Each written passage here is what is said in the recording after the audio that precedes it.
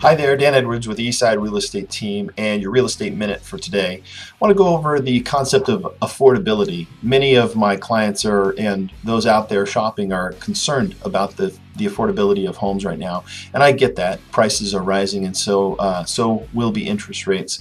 One thing I want to point out is the historical facts here. Essentially, the Housing Affordability Index, according to the National Association of Realtors, measures whether or not a typical family earns enough to qualify for a home.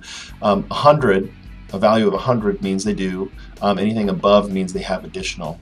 And so I want to look at a couple of charts. The first charts, kind of express the concern. If you look at the index since 2009 going forward to now, you're going to see in 2009 we had an index of 169.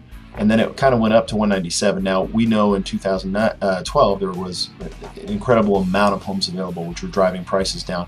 But there were also a lot of people that were out of work. So it's kind of one of those catch-22s there. While homes were affordable, not everybody was working able to afford the homes.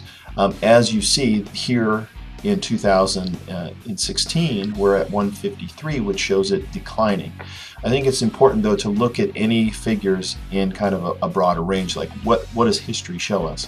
So as you go back and you look all the way to 1990, you're going to see 1990 it was not very affordable to buy a home. A lot of the reason we saw that was where interest rates were, and interest rates today are somewhere between 3.75 and 4%, depending on when you're purchasing.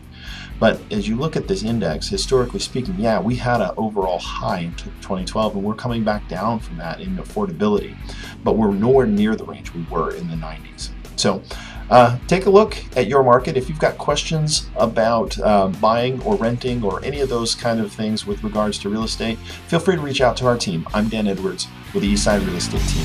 Have a wonderful day.